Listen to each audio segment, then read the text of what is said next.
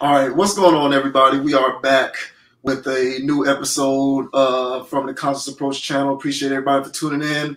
If you're watching this on the YouTube channel, if you're watching this on the Facebook page, wherever you're watching, appreciate you for tuning in. JB Wins is here once again with Dogon SS for your garden variety social commentary. So let's talk about this real quick. I saw this on WorldStar. I'm pretty sure the origin of the video is TikTok, because it seems like every video now that ends up going viral in any kind of way originated on TikTok. It's starting to make me think that maybe I need to get on TikTok, because I currently am not. I don't have enough hours in the day to add yet another social media profile into my bandwidth. So I have not gotten onto the TikTok wave, but apparently I need to, because there's a ton of content out there, including this. So this is a video of a woman describing how a real man should be acting or behaving. And I guess the point that she is trying to make is that conventionally, the idea of how a real man is supposed to act, according to what most women think, has been wrong this whole time. And she is saying this is really how it's supposed to be. And so you women need to get up on game in terms of how to recognize a real man when you see one, I think is what she's trying to say. I think that's what she's saying. Yeah. So it kind of sounds like that's what she's trying to say here. So let's see what she has to say, and then we will opine as we usually like to do. Let me tell y'all how to spot a lame even when he's single. One of the biggest tips is when he's comfortable being posted up, being posted out with different women all the time. Real men, a real boss mentality, a boss status, don't want to be seen with nobody if it ain't his wife and his girlfriend. He don't want no hoes, getting no clout, or even being attached to his name, even if he is single and out here dating until he get the right one. Y'all got to stop thinking that that's attractive. I cut a dude off just for that reason alone. You're goofy with no standards and no self-respect. Shit, I might even think you got something. I like men of standards and class. You're not really lit until you're untouchable. Being a pass around is distasteful. You ain't nothing to have for real, and I'm going to treat you just as such. There you go. So a couple of layers to unpack there, right? So it kind of sounded like she was saying that it is not attractive to be a man who is kept by multiple women. And women need to understand that that's not really what attractive is. It kind of sounds like that was a part of what she was trying to say. There was some other stuff there too. That was one of the things that I peeled away. Go ahead. Floor is yours. Honestly, it wasn't making sense. I had to watch it a few times just to understand what point she was trying to make. This was really personal, I feel like, for her. I think this is I think what she was trying to say is that she doesn't like how men are dating nowadays, where they're filling out their options and they're trying to figure things out, and they're not committing to certain things, prematurely, and he's weighing his options. And so the thing about men is we're not really as covert, honestly, with how we have our rosters and our teams. Women tend to be a lot more covert of how they have their guys in the shadows. So men are pretty much obvious, at least when they're dating and getting to know each other. The woman, she's going to pretend she's absolutely 100% single, nobody in the wings or nothing like that. So the guy, hey man, well, I'm single, so I'm going to weigh my options. I'm not committing to anything, blah, blah, blah. And so I think she's tired of that, and she's associating that with lamery because she thinks that those guys are playing around. I think that's what she was getting at. And then from the other side of what she was talking about, a boss guy, I don't know what the hell that means. But at least from where I think she's getting at is what she believes a mature man is. And so she's projecting something that she's honestly probably never had or experienced before in her life. So that's why honestly, her idea of a man, you know, she said that the first guy didn't have standards, but the boss guy does. The first guy, he does have standards because, well, he's weighing his options and he's not settling for anybody. So I don't know what she's really getting. That's why it really doesn't make sense. This doesn't sound well thought out. If she really wanted to get her point across, I think she would have to unpack more. But from the layers that she gave me, it seems pretty narrow. Seems pretty not well thought out. And I think it's just ironic that she would be sitting there telling, you know, men how to behave and how to act while she's, you know what I'm saying, acting masculine. I mean, her posture, you know what I'm saying, her stance in that chair is pretty aggressive. And I'm not catching feminine vibes from that. So it's kind of weird that she's trying to articulate what a man needs to be when it's pretty obvious to me that she's not fully representing what a woman is. So she seems to be a little bit confused herself. And so I think personally, again, I think she's speaking from personal experience. And that's why this seems so targeted. She's talking about her exes and or guys that she dealt with. And she's over that. So now she's assuming and hypothesizing what a real man is, but she just literally explained the first guy. So I don't know. What do you think? Yeah, man. It's crazy how sometimes we kind of get similar interpretations. Mm-hmm. I think she is definitely speaking from personal experience. Mm-hmm. I don't know who this woman is, but I'm looking at the video and I'm just going to assume, based upon her appearance and the way that she is speaking, that she is one of the many women today who operate in the modern day sense of dating, which is I'm going to be a part of the club scene. You know, I kind of explained this type of atmosphere in the last video that we did. She strikes me as the type of woman who spends a lot of time, or maybe she used to spend a lot of time making sure that she is in whatever city the Super Bowl is in, because she's at all Super Bowl parties. She's at every NBA All-Star weekend. She goes to the Classic every year. She's going to the club pretty much every other weekend. She goes to the strip club a lot. She's one of those women. And women like that tend to go for a particular type of guys. And she's probably been burned by those guys because guys like that do nothing but burn women. That's what they do.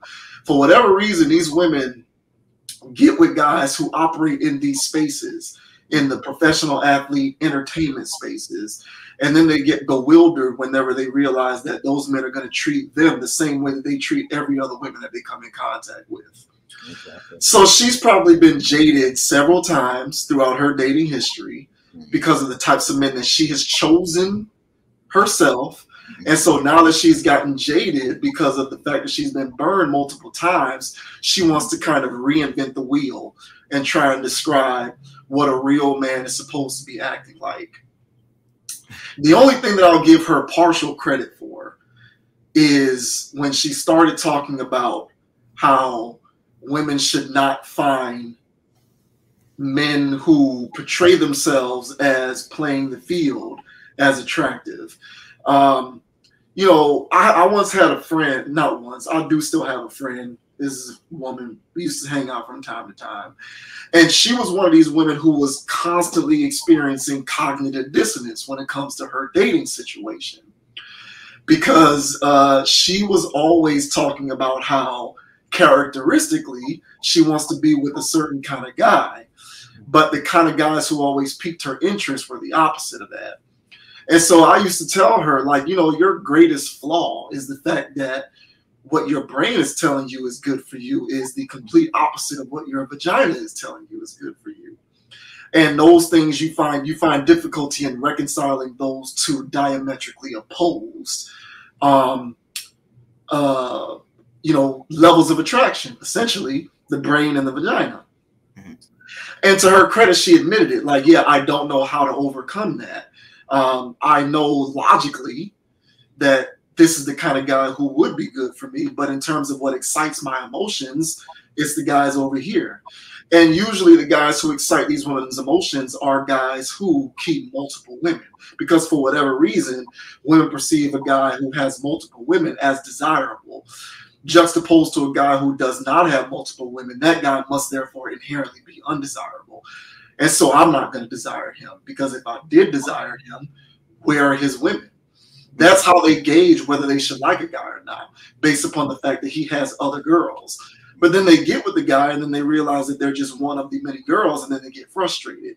Well, you are, ma'am, having difficulty reconciling your inability to like sort of consolidate your attraction points. And it kind of sounds like she's speaking from that place.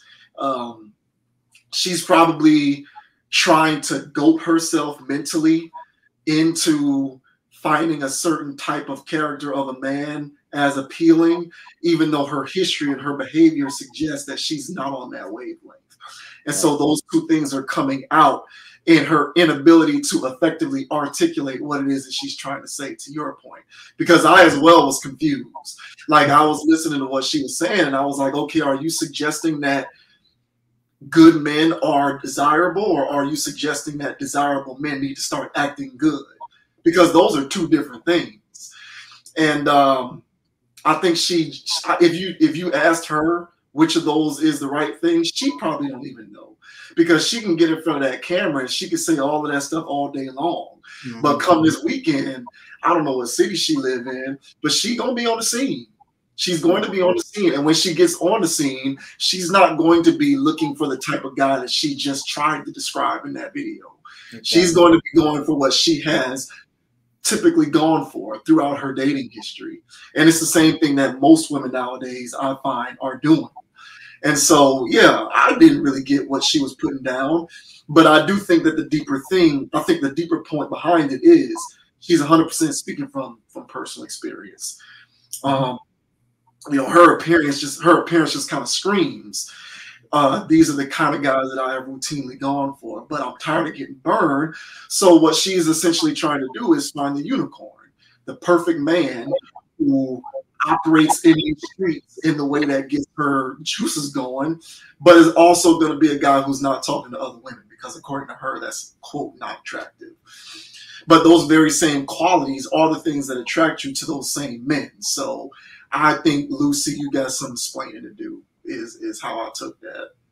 Yeah, and even the part where she was saying that the boss man, he don't want to be seen nowhere with nobody unless it's his woman. Well, how is he going to find out you're going to be his woman unless he takes you out?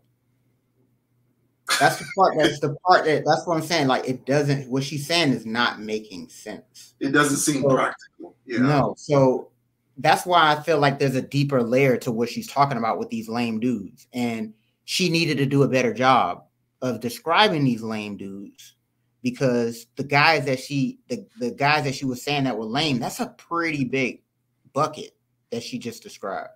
And then so she goes on to say that, hey, the boss man, he don't want to be out here with all these women and stuff like that. Well, I mean, I don't know. How do you know that? And so what the whole thing is that she's just explaining the mature man, and she just throws boss on top of it. And again, this is where things get confused, because at least she sounds confused, because she's throwing boss on there as if that means something. So she has this image of what a boss is, and that's what a boss man is. And she wants that. So this is the same delusion that it sounds like she just came from. So she's going to get the same results. Yeah. And so this is how delusion sounds. And so this woman here, she's really trying to, that's what I'm saying. She contradicted herself all in the same minute. That's why I was like, hey, I think you better. But the thing is that, well, it goes viral. And so the problem is, guys, once we see it, we're going to get our laughs in and have our choice words. But there's probably some sisters out there that's absorbing this in the capacity of, because I'm a boss bitch, and I need a boss man, a boss whatever. you know, and so they're thinking, yeah. So now if you talk to a guy and he meets you, you know, day one, whatever, and y'all trying to get to know each other, and she asks, hey, you know, what's your status? You know, you're dealing with somebody right now. You know, I'm talking to somebody, you know, whatever. What is he supposed to say if this woman is speaking gospel? Oh, you're not going to be taking me out and some other woman. I'm not trying to be seen. Oh, what? What are you talking about? So this woman obviously sounds like she got played too. Yeah, yeah. Yes. And so her whole thing is like, oh yeah, well, I'm over getting played. I'm the player now, or whatever she's at. And it's just like, look, girl, it is what it is. All right. The comment section was getting at her too, of course. And you know, basically getting at her, saying, hey, you got a sleeve like a man. All right, you got on a man's watch. You talking brick talk. It's like, you know, what kind of man are you going to attract? Yeah, what is this boss? Yeah, explain this boss. They got at her paste on hair, you know, that quote unquote baby hair she got on her face, and the fake lashes and the pounds of makeup. But I get what the makeup thing is for some women, because I've heard women say it's therapeutic. Teach their own. I'm not a woman, so, you know, do your thing. But at the same time, when they have these pounds of makeup like this and the lashes, you know, the 8-inch lashes or whatever the hell they got going on, it just, this also hollers, yeah, like you say, on the scene, aka not suitable for wifeage. So it's just oxymoronic that somebody that it doesn't seem like wife material is telling other women what to look for in a husband, even though it doesn't look like she will ever achieve this goal. So yeah, it's actually quite humorous if you look at it. So. Yeah, well, that's what they're trying to do. They're trying to reinvent the wheel. That's what a lot of them like they try to rewrite what it means to be wife or girlfriend material. Mm-hmm. I just think, you know, it's similar to when we talked about the women who were on that podcast before, trying to create these delineations between a man who works versus an entrepreneur and how one is desirable versus the other. And so you and I kind of went back and forth on that. And based upon what they were saying, what I was gleaning was they just want a dude who's a baller. That's what they want, but they're coding it as entrepreneur to try and make it seem as though it's an esteem that it really isn't. Exactly. And so, you're not really, because if it was really about entrepreneurism versus not, then you would get with a struggle rapper who's broke because he's an entrepreneur. But you'll never do that. So it's a specific type of profile that they're describing, which represents like 1/10 of 1% of a population. You know, it's an even smaller percentage than that little piece of the Brooklyn Nets that Jay-Z used to own, like 0.1 or 0.2% or whatever the number was. Like, it just doesn't even practically make sense. And that's what this chick is doing with this boss stuff. Like, what she wants, let's be honest, what she wants is, like, I don't know, a rapper or a dude in the streets who's faithful to one female. That's what she wants. But she's coding it as a boss so that she doesn't come off as that type of chick stereotypically who goes after guys who are rappers or entertainers or dudes in the streets, because they're insecure about that label. And so they do everything they can to sidestep it by throwing in all of these obscure qualifiers to try and throw people off the scent. So they'll use words like entrepreneur or boss or whatever other adjective, like all of these weird words that you want to describe. And it's like, listen, lady, you know exactly what it is that you're looking for. Now, what you're looking for isn't practical, but you'll keep searching for it until you hit the wall. And then when you hit the wall, you're going to then have the sensibleness to go for what it is that you should have been going for when you were in your prime. But those guys aren't going to go for you because they don't see that as a fair trade. Not when, those guys aren't going to go for you when you've already given your best years, especially physically, to something that wasn't them to begin with. So they're completely trying to reinvent the wheel. And she is entirely a chick who's on the scene, I believe, and is just somebody who's saying, can all you guys who also like to be on the scene just pick me to be with just me and relinquish everything that you've been doing up until this point and give me what I want, which is a quote unquote baller who will only be seen with me and me exclusively. And it's like, listen, sit down for a second and just think about how realistic that is. It's not like, it's not going to happen. It's, I'm not trying to be a pessimist here, but ma'am, it's not going to happen. It's not going to happen. And the only time, the only way that your fortunes are going to change is that you're going to be with a guy who is a quote unquote boss in the real sense, not in the fake social media hip hop sense that you're thinking of. It's for you to change your mentality. But women rarely change their feathers until it's too late. And then they, or once it's too late, then they, kind of, think about the fact that it's too late, and then they get discouraged because now time is against them. So then they start complaining about time constructs. So, they just find new things to complain about based upon the particular phase of the life that they're in.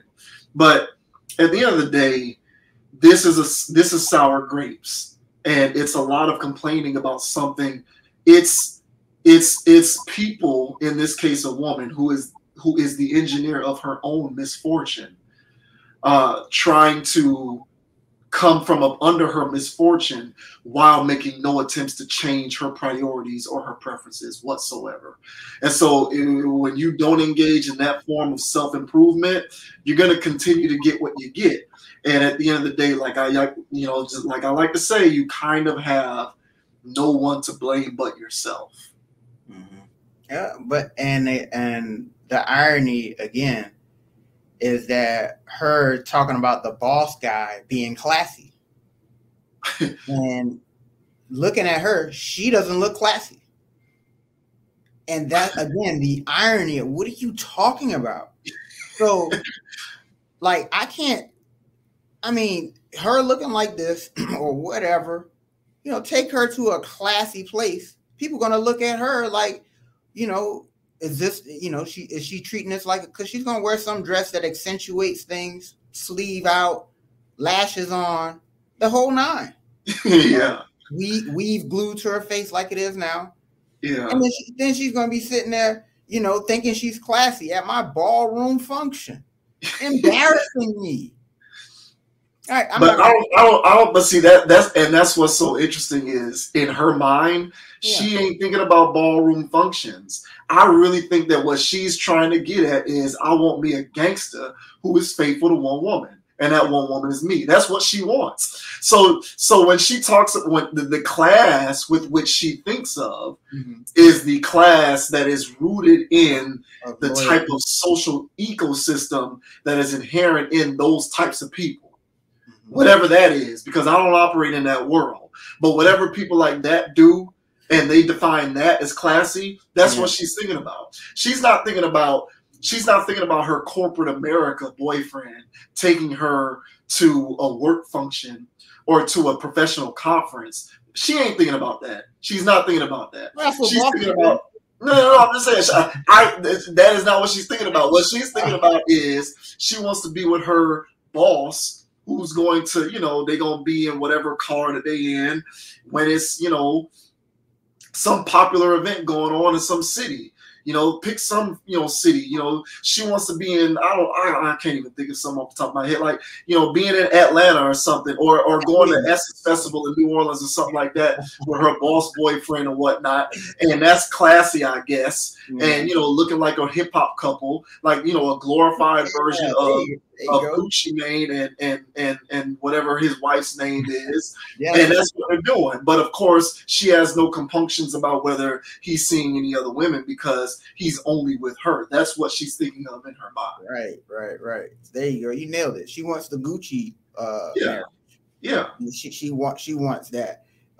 You had said hip hop boss. She doesn't want an actual real life boss. Yeah, exactly. An actual real life boss may scoff at some of the activities that she finds entertaining.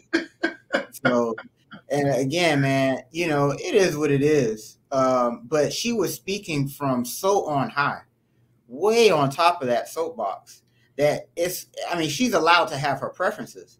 But when you're attacking a whole, constituency of men, like how she did. Like basically, because basically she described me on that first bracket. Yeah. Basically, where, hey, single guy. Well, hell, I have to weigh my options. Hey, it's crazy out here. Are you a crazy person? I have to find out.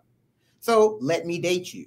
Let me find out what's going on. And hey, yeah, I might be talking to somebody else. Big whoop. You're probably talking to somebody else too.